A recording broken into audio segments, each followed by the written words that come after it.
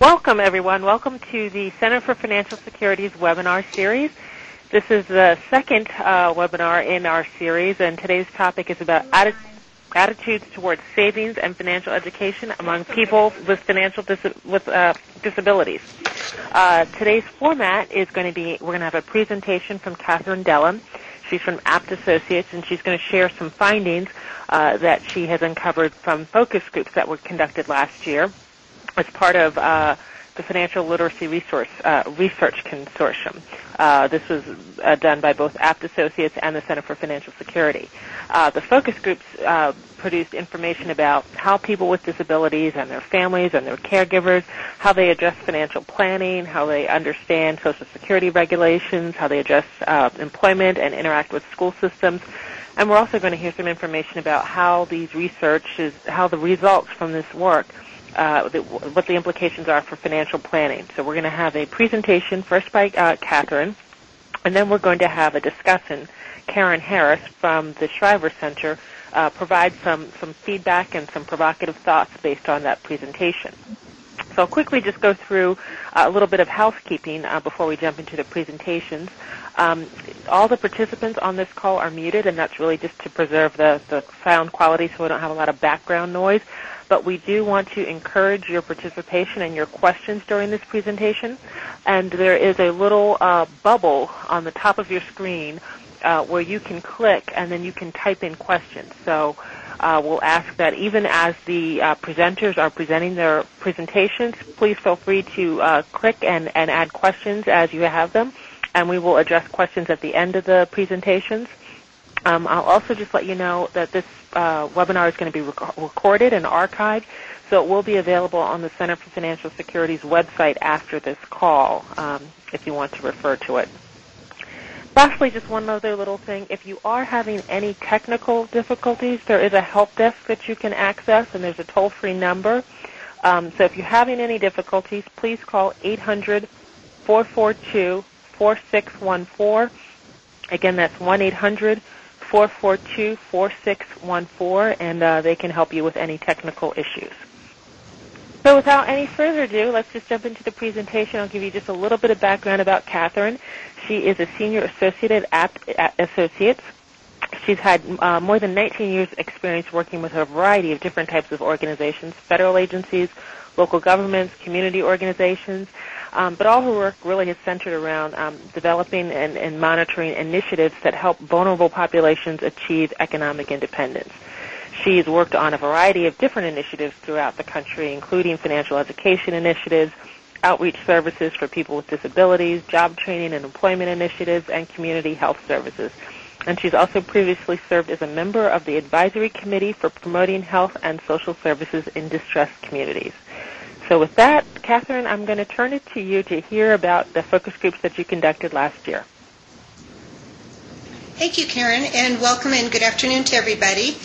Before we get started, I just want to note that the research that I'll be talking about today was performed pursuant to a grant from the U.S. Social Security Administration funded as part of the Financial Literacy Consortium. The opinions and conclusions expressed are solely those of the author and do not represent the opinions or policies of SSA or any agency of the federal government or of the University of Wisconsin system, including the Center for Financial Security. Moving on, the focus groups were held in August and September of 2010 with two specific population groups in Iowa, Des Moines and Mason City, and in Wisconsin in Madison and Milwaukee. And the first set of groups were with adults with disabilities receiving either SSDI or SSI who work or wanted to work. And the second group of focus groups were parents of children receiving SSI and or Medicaid assistance who were transitioning out of the school system, primarily young people who are 16 to 22 years old. The focus groups of adults with disabilities, we did 4 focus groups in the 2 states, 26 participants ranging in age from 19 to 26 years old. But the majority of the people that participated were white, mixed gender, and primarily lower income, and the type of disabilities were mixed. We had people who had been injured on the job, had health conditions later in life, and other people who had, were disabled, were born with disabilities, or became disabled during their childhood. The second group of focus groups that we did were parents of children with disabilities. And again, we did 4 focus groups in the 2 states with 25 participants ranging in age from late 30s to early 60s. In Wisconsin, we had a mixed race group of people, and in Iowa, the majority were white. In Wisconsin, our focus group participants were primarily female, and in Iowa, mixed gender, both male and female, and again, quite a range of incomes. The core research questions that we were looking at through the focus groups, there were 4 of them. 1, how do participants plan for their financial future? What are SSDI and SSI beneficiaries' attitudes about employment? How do parents address financial and estate planning needs for their children? And how well do participants understand SS rules and regulations? Some general findings across the 8 focus groups that we did showed clearly that people were under considerable stress to address current and future financial needs. We also, in talking to people, understand that they need to navigate a very complex network of programs and services, both on the federal level, the state level, and the local level.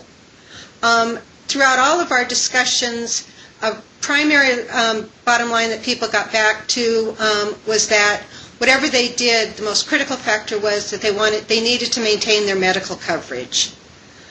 We also saw a need for accurate and up-to-date information, and the important role of schools, the Centers for Independent Living, which throughout the presentations I'll be referring to as CILs, WIPAs, which are the Work Incentives Planning and Assistant providers, which could either be government agencies or local nonprofits, and again through word of mouth.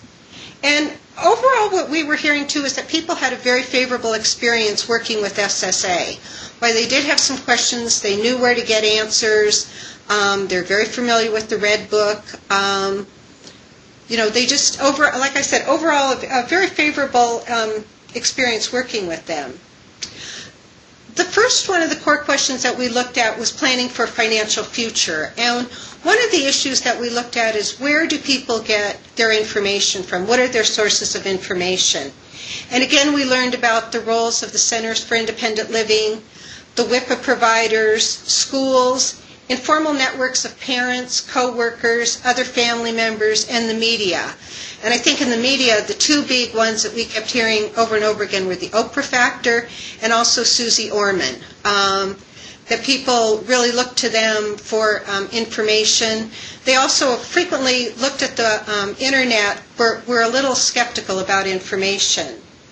We also were interested in hearing about, again, how people access and validate information. And the other thing that came out of the focus groups were that even if people were getting mailings from, SSA or other organizations, that they would tend to go back to their disability navigators, their benefit counselors, the CIL or WIPA staffs, because they just wanted someone to say, am I reading this correctly? Or I got this letter this day, I got another letter, I called, I got a different piece of information. So again, really relying on those local resources that they had built up a relationship and a trust with. And I think one of the things that came out of this that was very important that we saw was seeing how dependent people were on these sources of information and making sure that they always had the correct information too. We were very fortunate in that the people that we were working with in Iowa and Wisconsin, many of them had been in their positions for 10 or 15 years and were very knowledgeable, had very good relationships. And I think we walked away from many of the focus groups saying, what would this agency do if this person left? Again, that people depend so much on them to not only get information, but to validate information that they get from other sources. And then also, too, about their interaction with SSA and learning about how they're getting information, whether it's letters. We also heard that people would like to see more kind of presentations from SSA in the community, in their schools, and having people come out so there would be a little more opportunity for give and take. One of the big issues and the most complicated issues that we also learned about were legal and estate planning services, and that people, the knowledge about the different options that are available to them. And again, we would talk to participants who felt that they were very knowledgeable, had very good resources, and then we would find out that they'd never heard of a special needs trust. The other issue that was very common to hear about, particularly since the range of areas where we did the focus groups, included like small towns in north central Iowa, and then up to Milwaukee and Madison and Des Moines, was that where people were able to get legal services and where they were able to get financial services.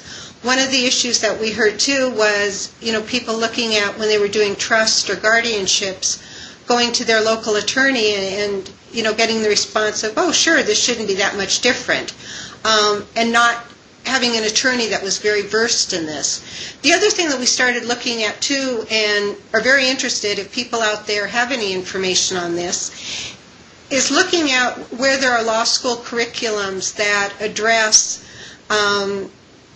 special needs trust and different types of financial and estate planning, particularly for parents with children with disabilities.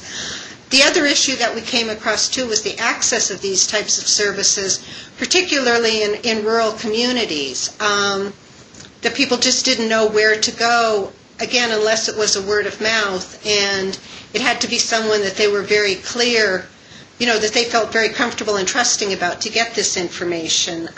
One of the things that came up in one of our focus groups was that Special Olympics had been a great source of information for many parents, because they felt that when they came together with those parents, they weren't in a hostile situation or people weren't trying to get information, but they were there as parents of children participating in an activity, and they kind of felt more trusting of these parents that they had built up other relationships with.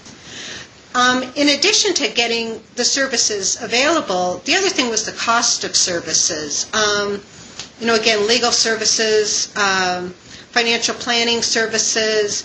In some states, guardianship needs to be updated on an annual basis, so concerns about the cost of that, and again, that people just didn't have any other resources. And then other types of services that were available. So one of the school districts that we had talked to worked with the benefit counselor who came in and talked to parents who then referred them on to attorneys or financial planners. Again, there was a little bit of skepticism, someone selling me a product. But again, just where they're getting that, we did talk to people about if they had gone through their bar association or legal aid to help them find attorneys, and in most cases, people came back and said that those services weren't available. So again, that's something that we encourage, people to look at and help get that type of information. The other important thing was the involvement of family members, and this was on a couple of different levels. One of the levels was parents' guilt, adults' guilt about the financial impacts on other family members. For example, not being able to go to Disneyland, concerned about college education for their other children. Again, the financial burden of doing this. Again, we heard from parents with disabilities who were very concerned that they wouldn't be able to leave anything for their children. And then another important issue that came up was educating extended family members. And again, this was primarily for children with disabilities, where we heard concern about, grandfathers, grandmothers, aunts and uncles wanting to set aside money in their will or give gifts in the name of the child with the disability, and the impact that that would have on their benefits. And no matter how much the parents told them, do not do this, if we have a special needs trust, you can make a contribution to the special needs trust. And grandparents coming back and saying, I just can't leave all my money to the other children and not leave something to this, to your child with the disability. The other thing that we heard about too is parents who were saying, well, I'm going to leave all my money to the siblings of the child with the disabilities, and then we will expect that they will take care of the child as he ages, takes care of his or her needs, without clearly understanding some of the tax implications of doing so. So again, they were kind of informal commitments within the family. In moving on and talking about the attitudes about employment, most of the people that were participant in the focus groups did work, from just a couple of hours a week to full-time jobs where they were working up to what they saw as the income limits.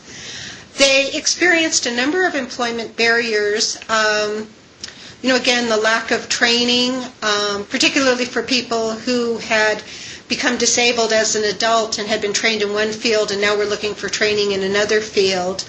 And then also understanding the rules and regulations. And again, this where it was a bit of a concern where people of word of mouth or someone saying, well, you can't make more than this, or you can't do more hours than this, and trying to find out where people were getting their information from. And again, that's where we saw that kind of having a good relationship with the WIPA provider, with the CWIC there, or with the Center for Independent Living to keep up with that information. The other thing that we heard about was also the role of the employers, and in the focus groups they particularly singled out two employers, Walmart and Wells Fargo Bank, for the work that they were doing to both hire, train, and promote people with disabilities, and felt that their human resources staff was very, very knowledgeable, and they were very appreciative of that. For the adults with the disabilities who wanted to work or were planning to work, what we heard again was that they, have very limited income. They're concerned about living day to day. They believe that they have significant impediments to savings and financial planning, which again goes back to some misunderstanding that some people have about their assets and not being able to, set aside any funding at all. Past credit issues, and this was a very big issue because what we found for a number of people who had applied for disability benefits and then were waiting for a couple of years, that they were basically living off their credit cards.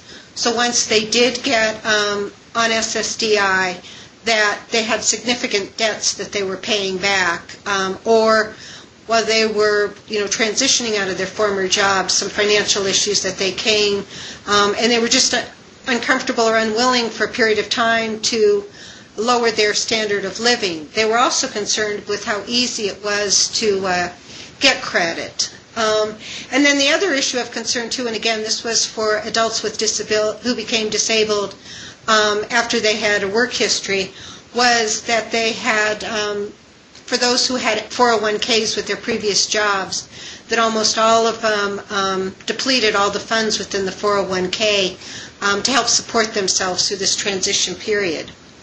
On a very positive note, one of the things that we found was that people with disabilities, because they are so concerned about income and where their money goes, were very detailed budget keepers. They, either in their mind or on a piece of paper, knew exactly how much money they had coming in every month. They knew exactly where it was spending, where they were going to spend those funds. And they were very proud of that, But again, their issue was that, they needed more money. They wanted more money.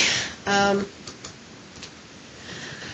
other thing that we heard throughout this is that people were very concerned about not jeopardizing any benefits. And again, primarily their medical coverage, but again, for many people, it had taken them an extended period of time to get on SSDI, and were very concerned about being, doing anything to jeopardize their eligibility. So again, they didn't always have the correct information, and it was a real fear that they had. So again, making sure that people do have that information. As I previously mentioned too, and I think even more so in the focus groups with the participants who were adults with disabilities who worked or wanted to work, was that they rely very heavily on the WIPA staff and also on the CILs to provide and validate information about SSA rules and regulations. So again, I think the critical need to make sure that those people have the right information and that there is a good relationship between SSA and these type of organizations to make sure about that flow of information. And overall, the participants who wanted to work, there were a couple of things that came across very strongly. And I don't know if this was just because we were doing this in the Midwest and people have a very, very strong work ethic, but they really had a desire to be self-sufficient. But they wanted to maintain their medical benefits.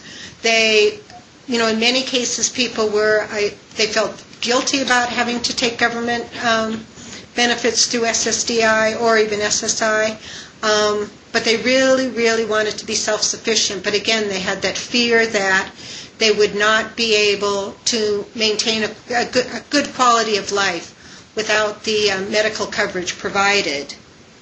The other one, very concerned about lack of vocational training. And again, this came up in a number of situations where states were facing cutbacks with their vocational training programs, that there are long waiting lists, that there was an order of selection that would only serve, people with the most critical needs.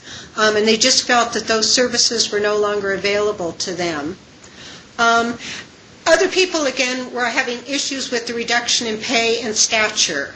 We heard from a couple of people who had been injured either on the job or in other types of accident, who mentioned that they wanted to work, but it was very difficult for them to go from a professional job to a job that they felt was of lower stature. It was just a very, very difficult thing on top of everything else that they had gone through. Again, there was concern about income limits. They would like to be able to earn more money, but they were also understanding that it would be very difficult for Social Security to look at income limits on an individual basis, but they really wanted that option to be able to earn more, but again, maintaining their medical coverage. And another issue that came up too is they were very frustrated about career and salary advancement. And how this came about, I think particularly for people who were in sort of more professional jobs, that they had to turn down promotions at work because it would increase their salary, and they felt that they couldn't go over that, or again, they would be jeopardizing their benefits.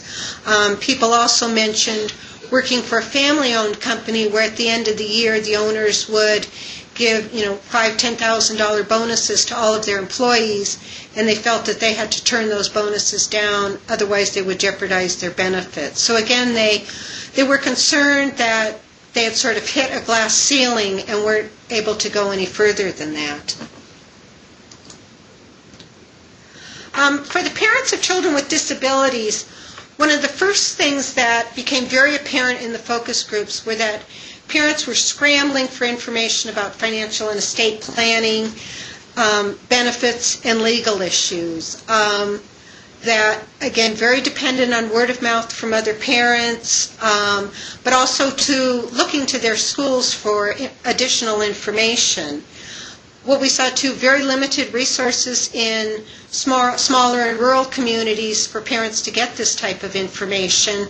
And, again, almost guilt-ridden about the impact on their other siblings and other children, where they were trying to address, short and long-term issues. What we heard from many parents is that they don't even think about retirement. I think in the two groups that we did, one in Madison and the other one in Des Moines, we did have some parents who worked for the state government, and they had some type of, retirement benefits. But overall, the other people, really concerned that they would never be able to retire, that they needed to keep working to support their child. And again, the overwhelming issue that we heard is that people didn't want to do anything that would jeopardize their financial benefits or create a loss of benefits. Some of the dollar amounts that we heard for medical coverage for children were just astronomical. Children 4, 5, 6 years old who had already had like 15, 20 surgeries, and the concern that they had, and again, a lot of guilt on the parents on how that impacted other children. I'd mentioned a little bit before about special needs trust and legal guardianships, and again, this was, the number one issue for parents was finding the legal and financial planning services to do, to set up this type of trust or set up a guardianship. And again, parents were looking for opportunities to get general information so they could consider their options and discuss it with other family members.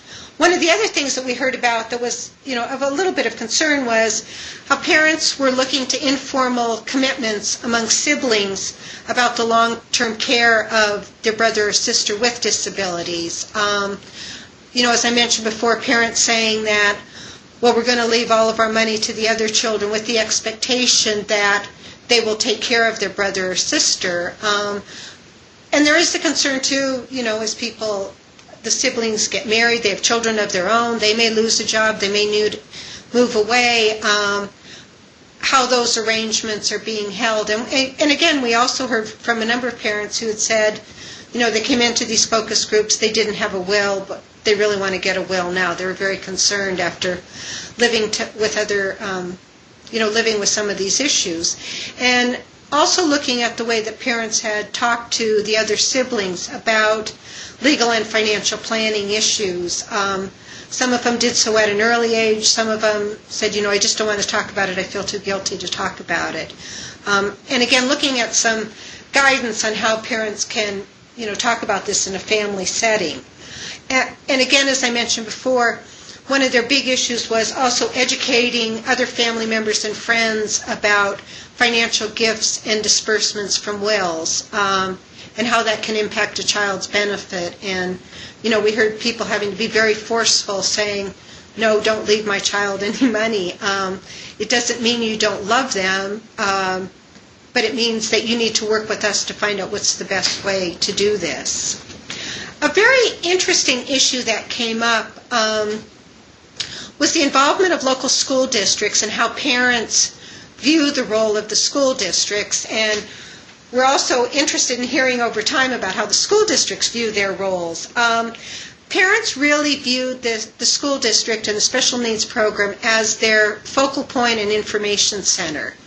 Many of them said that they hadn't gotten any information, they had very limited information until their children enrolled in school and they were able to talk to other parents, staff, to find out about some different options that were then open to them. Many parents said that until their children had enrolled in school, they had been so focused on their medical conditions, social conditions, the impact on other family members, that they weren't thinking, beyond 6 months or a couple of years. And again, they really viewed the school districts as kind of the gatekeeper to help them go from the family into the larger community and start addressing longer-term needs.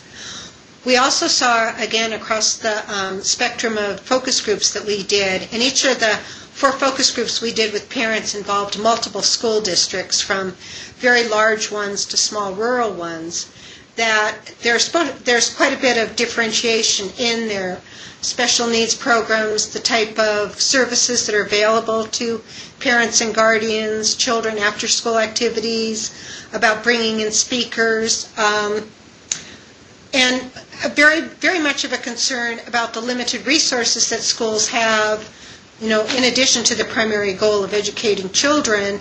And again, parents were very concerned about school district cutbacks, state cutbacks, and how these were going to impact, the services that they were dependent on. They were already seeing cutbacks in transition services, in developing education plans, employment plans, vocational training, transportation. Again, we saw this in the large school districts where parents had depended on transportation to take their children, to a high school that had a better special needs program than their local school. But when the transportation services started going away, they were no longer able to have their child attend a better school. And again, one of the things that we saw was the critical need for accurate information as soon as possible. Again, looking at how parents from birth till the time their children enter school where they're getting information, if schools can start doing some outreach. And again, I think it was very important in these discussions how parents viewed their school districts as this focal point, and also wanting to hear from school districts to see if that's what they viewed their role. We did have some people who were employed by school districts in one of the focus groups, and they were saying, oh, this is great, but I think if you went back to the school district, they're not going to tell you this is what they see as their role. Again, in understanding the SSA regulations and policies, again, they were relying on CILs, WIPA staff, schools, parents, to get information and, again, validate that information. The other thing we heard about rules and regulations is that people had a fear of contacting SSA because they said it might open up my file. Even though I know I haven't done anything wrong, I'm just concerned if I call with a question and it's going to involve some type of detailed response, then someone will open up my file and I might lose my benefit. So again, I think that there was a little bit of concern there. And again, looking at the important need for people to get information. Overall, kind of in winding up here, we had a couple of implications that I wanted to go over. I think the first one is in the category of financial education and planning. And we really saw that, people did have some type of financial education, but they felt that they had very limited means and weren't able to do as much as they wanted to, but they did understand budgeting, they knew about 401ks, they understood credit issues, the impact of their income and other assets on benefits was kind of one area that they did need more information on. The beneficiaries overall were living on very tight budgets, and that most beneficiaries don't have a nest egg or funds for emergencies.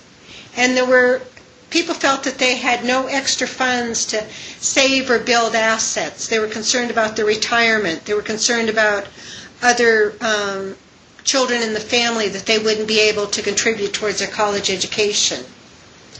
As far as Social Security benefits and state resources, there was some confusion about programs and resources, I think more so in larger cities where people just weren't sure who had jurisdiction over what program or where they could go to get some answers.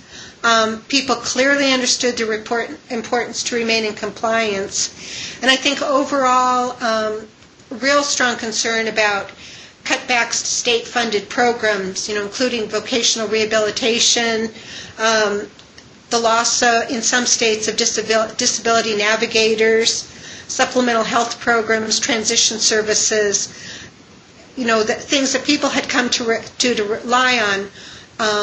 Again, when we were doing this in the summer and late fall, discussions were starting and legislators were starting to convene, so concerns about this.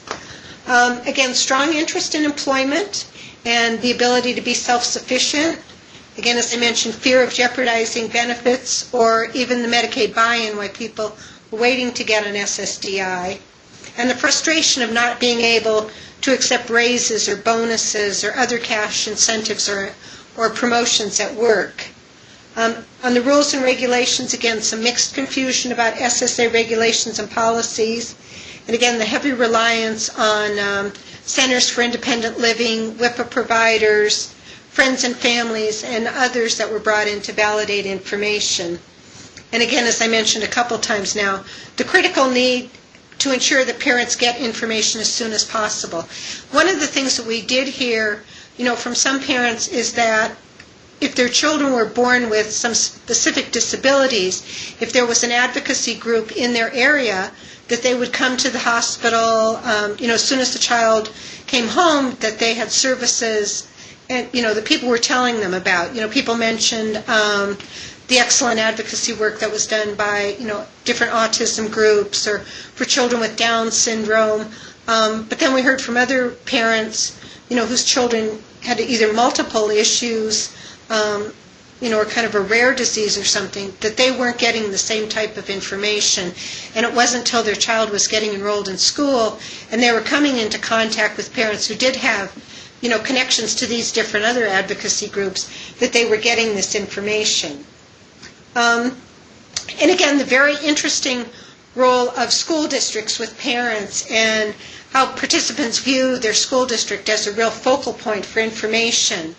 The other thing that we heard too was that parents really want school districts to view them as partners, advocates, navigators, and the important role that they play in their children's education. What we also heard too was some parents had specifically moved to school districts because of their special needs programs or the district's commitment. We heard of one school district in Iowa that every year when the superintendent sets his goals, that one of his top goals is always a commitment to quality special education services and the interaction with the families. And at the end of the year, he always reports on his progress in that area. While parents did talk about how, particularly in Iowa, many of them had been able to do that, to move to a specific school district, they also felt very guilty because they knew that other lower income families did not have that option, or people who lived in rural communities whose jobs were tied to that community did not have that option of moving into a better school district. And many parents thought that they would like to see either their state or the Federal Department of Education play more of a role in setting up some standards for special education programs that really looked at the interaction with the parents. And again, as I've mentioned many times, how parents saw the role of the school district to helping them educate on SSA regulations, legal and financial planning, community resources, how-to family support programs, how do you work with siblings. Again, it's a very important role that they see for the school districts, and we understand that not all school districts see this as their role. And again, we saw an issue of the desire to educate all school district staff about the needs of children with disabilities, not just the special education program staff. And again, we heard this was also a budget concern about moving forward with that. So again, it was very interesting. We really appreciate the candor of all the people that participated in our focus groups and all the information that they shared with us. Thank you. Kathy, thank you. That was a really helpful presentation, lots of great information, and we're going to hold off questions to your presentation until we've heard from Karen as well, but just one question that came up during your presentation, just for clarification. If you could remind us, Kathy, what WIPA stands for? Okay. WIPA is work planning. Oops. Let me slide a little note here. Something I can flash Yeah, on the screen? it's work initiatives, planning, and assistance. Great. Thank you. So they're providers that will either be, like in Iowa, they were part of a state agency. In some places, they're a nonprofit organization. Great. That was helpful. That was a clarification question that came through. And I just want to remind folks, I've gotten lots of questions about the PowerPoint slides and how to get the audio. By tomorrow morning, on the Center for Financial Security's website, you will be able to access these PowerPoint slides that you're seeing today.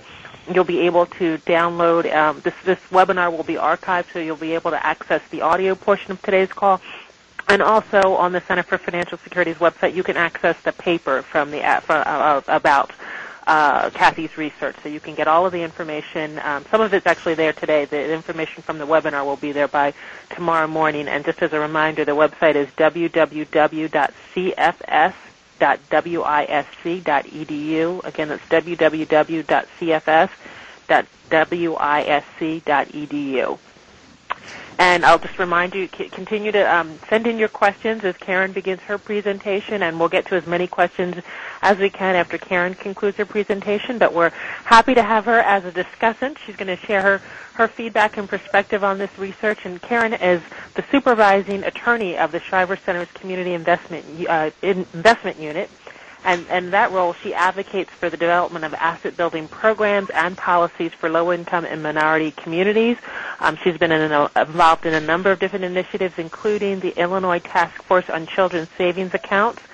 She's also been part, which is a statewide multi-entity public and private working group. It's not a separate initiative she was involved in. It was a statewide public and private working group to improve financial education in the schools. And she's been involved in a coalition to develop alternative payday loans. She's also written and presented on numerous different asset-building topics. And so with that, Karen, we're going to hear from you. Thank you. Hello, everybody, and thanks for staying awake after lunch to listen to our presentations.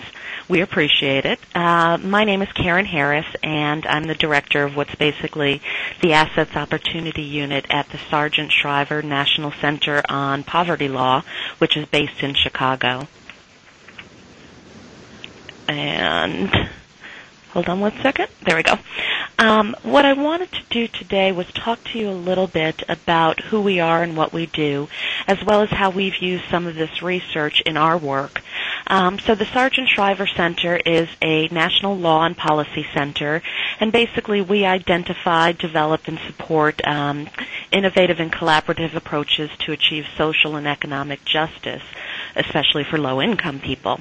My unit, the Asset Opportunity Unit, takes action against poverty for advocating for various policies that expand asset-building opportunities.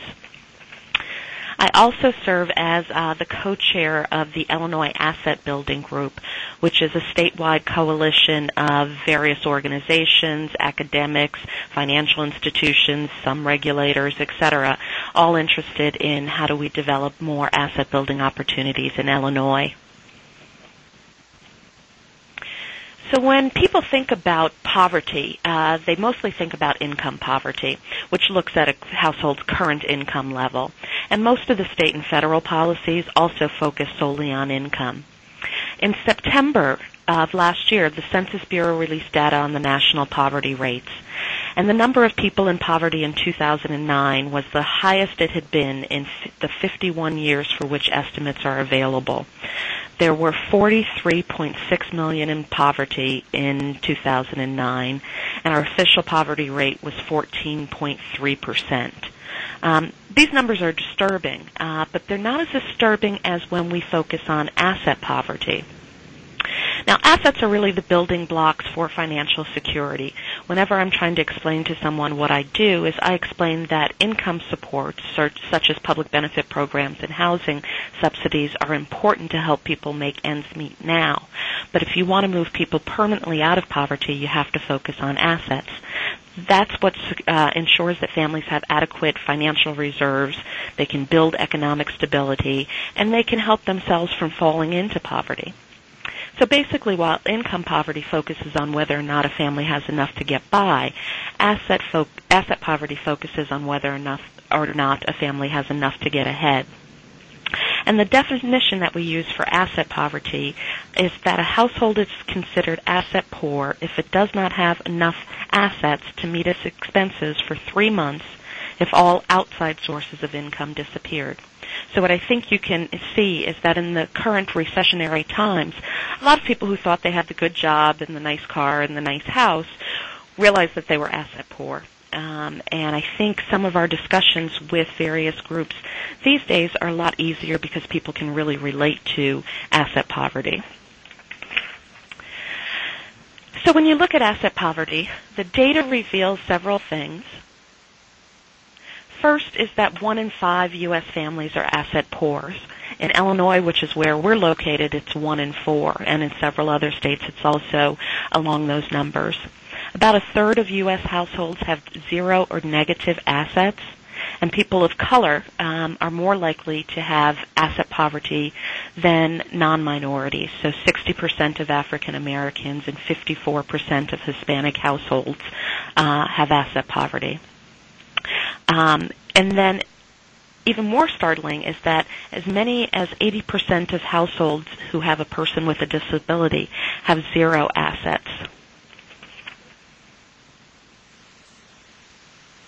So when we're thinking about or trying to understand the link between disability and poverty, we have to look at employment issues. So among working-age people with a disability, just under half reported being unemployed at some time in 2005, and unemployment drops as the severity of a disability increases. The chart that I have here looks at working-age people with income below the poverty line, and the group is divided by disability status And the data paints an extraordinary picture. Almost half of adults living below the poverty line have a disability, and people with disabilities account for a larger portion of those who are experiencing income poverty than people in any single minority or ethnic group or all of the groups combined. So that's really startling. And since, as I explained, asset poverty tends to be higher than income poverty, it's more likely than more than half of these people with disabilities would be asset poor. Now, a lot of people, racial groups, ethnic groups, experience disability, but the point is that the disparities between those with disabilities and those without deserve the same kind of attention as other forms of inequality. So the question really becomes, how do we bring this issue more to the fore and also ensure that disability communities' interests are part of the asset building work that we do? Well, the first thing that we did was took a look at all the research, including the research done by Catherine, and really started to get into the data some more. After we did that, we decided that one of the best ways to kind of further the issue was to publish a law review article. So we published a law review article called Accessible Assets, Bringing Together the Disability Community and the Asset Building Communities. The article really just discusses the need for asset building in the disability community and various ways that the two communities could work together. It is available on our website, which I'll provide you with at the end. After having done the law review article, we decided that we still needed to get this research out further. So we partnered with a variety of organizations, including the National Disability Institute, the World Institute on Disability, Center for Economic and Policy Research, a couple of universities, et cetera, et cetera. And during the webinar, we used it to discuss the opportunities for increasing financial stability and independence of people with disabilities. So we really looked at what programs are out there, which are successful, kind of what the best practices are. And during the webinar, we've had about 240 organizations from 40 different states participate. And what was really interesting to me was that over a fourth of the participants wanted information about how to connect with asset coalitions in their areas so that they could start collaborations and working on these issues. From that webinar, we got a couple of different opportunities. There's a group here in Illinois called the Disability Rights Consortium, which is kind of the umbrella group for all of the disability advocates in Illinois. They asked us to present to their advocates. We've also been asked from the State Treasurer's Office to present in connection with their small dollar loan program for people with disabilities that they've been launching. And the Mayor's Office on People with Disabilities asked us to talk with their staff about the need for asset building in this area. So it really gave us a lot of opportunities to talk to a variety of groups, and even groups that have some sway legislatively. We also found that from our presentations that there was need for or desire for financial planning strategies for people with disabilities. So we teamed up with and I'm going to forget their exact name, but it's the Illinois Financial Planners Association. They do a lot of pro bono work, so we approached them and said, asked if they'd be willing to partner with us. And we started doing free trainings on practical strategies for saving and increasing financial stability especially for Social Security disability beneficiaries. So we had one training here and another one through the Mayor's Office on People with Disabilities. And so far, and this was a while ago, so I don't know if this is still the right number, we had about 20 organizations that were interested in doing one-on-one financial planning workshops with their clients. So basically, the pro bono financial planners would come to the organization, let's say a Wednesday night from 6 to 9, and people could sign up to see them for half-an-hour sessions or what have you. From there, we realized that there was still a lot more to get out there. So we had a second webinar this past February, and it really provided some more about the strategies that are out there or developing for people with disabilities to build assets. And we had this time probably 320 registrants. So the number is obviously increasing, and from what I understand on this webinar, we've got over 440 people that signed up. So clearly we're starting to get the message out. One of the ways that I think you can be particularly successful using some of this research is by developing coalitions with asset-building groups. This is the name of a website that we created, the Asset Coalition Toolkit for States. And basically what it is it's a website for existing and emerging asset-building groups to start looking at how do you develop your policy agenda, how do you implement that, and some of the issues that you should be thinking about. So the website itself has, for example, this map. So you can click on your state and find out if there's an asset-building organization in your state and also the contact information for that person. So if you're in Illinois, for example, you click on it and you find the Illinois Asset Building Coalition, and it'll probably give my contact information. But this way, disability groups can start to find the partners that they need in order to make sure that their interests are included in a broader asset building agenda.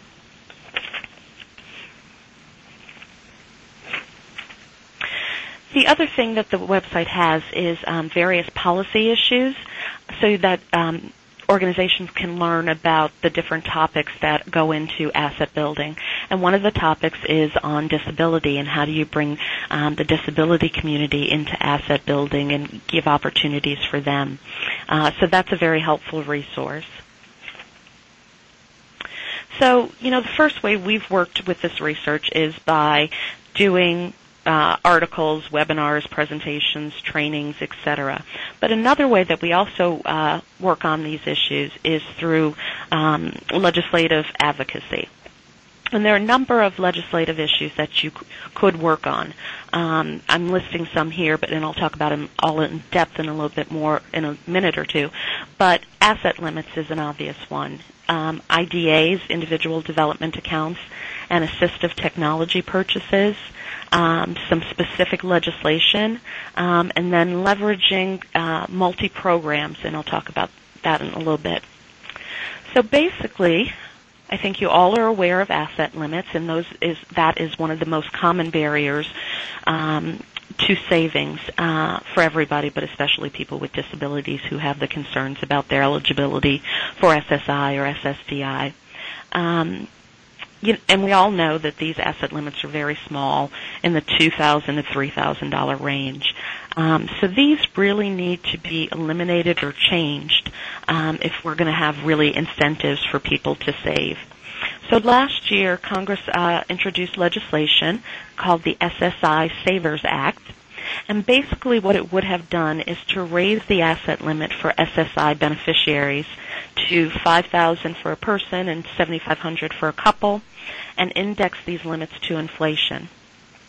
Also, very importantly, any funds in an education savings account like a 529 or a Coverdale account would not be considered an asset, and any savings in an IDA account would not be considered an asset. Same thing with retirement accounts, although it's kind of different for people under age 65 and over 65 as to the extent that they're excluded, but they would be excluded. Unfortunately, this bill didn't pass, and kind of given what's going on with budgets and things like that and wars and everything else that's going on the federal level, I'm not sure what the status of it will be going forward. I'm sure it'll be reintroduced at some point, just don't know when. But on the meantime, you can do the same thing on the state level and work on state asset limits. Several states have actually eliminated asset limits in some of their benefit programs, and it's worked out fine. Sometimes the states worry that you're going to have an influx of people joining programs once you get rid of the asset limits, but in reality that's not the case. Another piece of federal legislation that is something that could be supported by disability groups or should be supported are IDA reform. IDAs are one of the best ways to help people save money. An IDA is basically a matched savings account that allows low-income families to save and build assets. The assets or the savings are used to buy a home, education, or start a small business.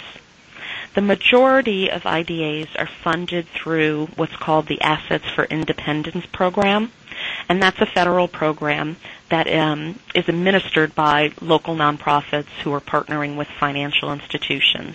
So basically, the federal government, through AFI, gives a grant to the nonprofit, and they partner with a bank or credit union or what have you. The credit union provides the matching dollars for the program.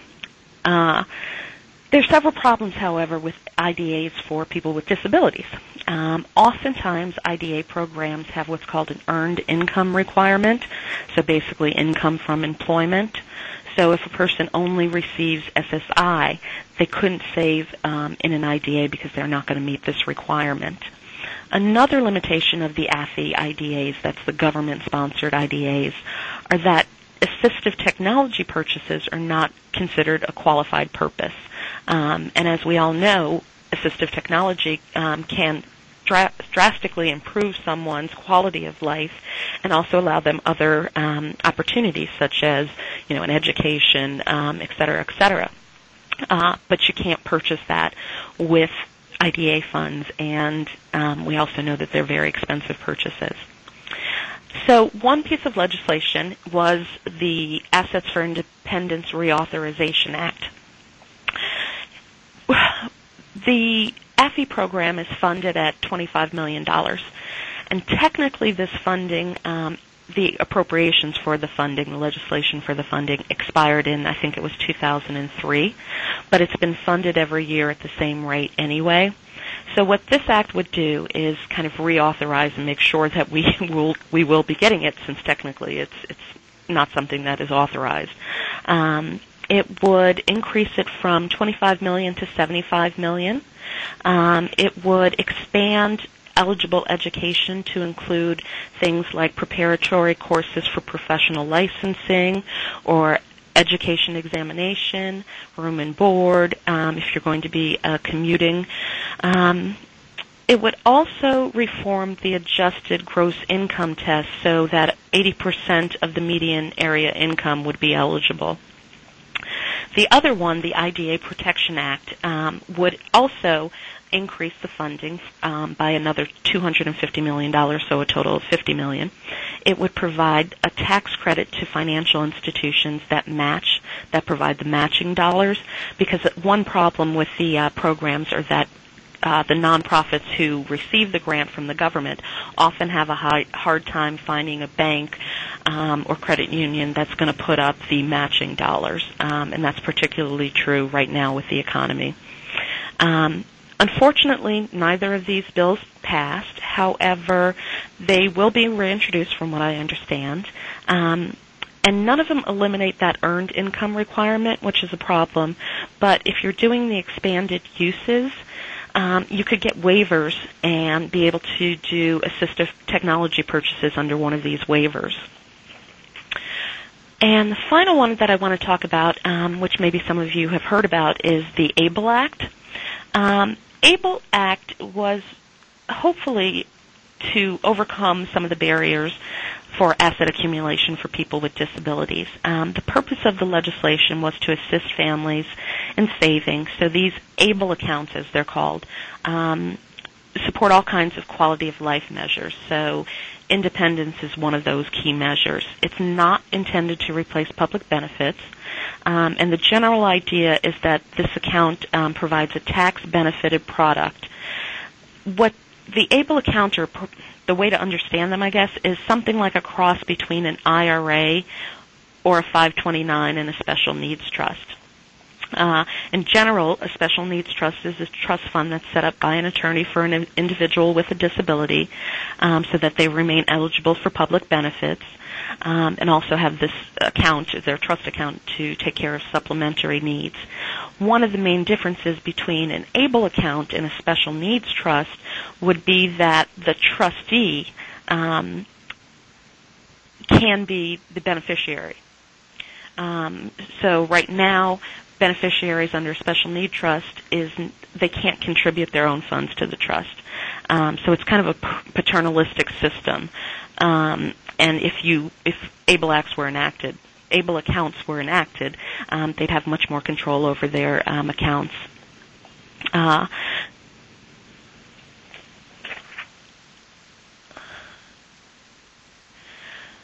So under the proposed legislation, you could have one account for every SSI beneficiary up to a maximum of $500,000.